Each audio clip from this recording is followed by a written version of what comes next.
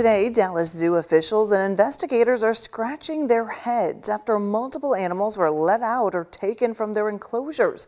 ABC News is now explaining why they're all thinking it's a targeted effort.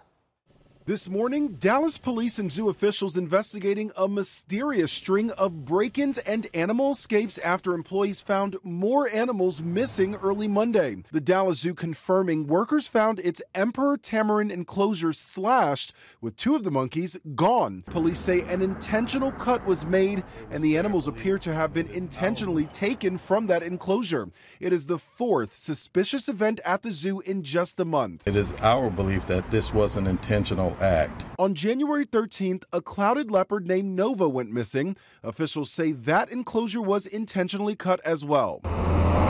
Police using drones and infrared technology to search for the big cat, local neighborhoods on edge. Nova was found 7 hours later near her original habitat. Later that day, a similar cut was found in the Langer monkey's enclosure, but all were accounted for.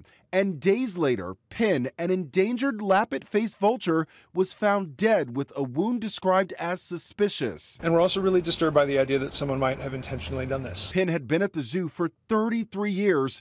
The zoo says only 6,500 lappet-faced vultures are alive today worldwide. In response, the Dallas Zoo is now stepping up security and limiting access to some of the animal enclosures overnight.